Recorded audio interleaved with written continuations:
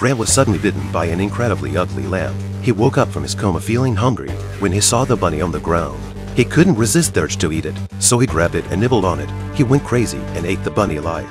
On the other hand, the ugly little lamb was crawling on the grassland alone. You caught a glimpse of the lamb and was overwhelmed by motherhood, so she tried to check on it, but she was bitten by the lamb.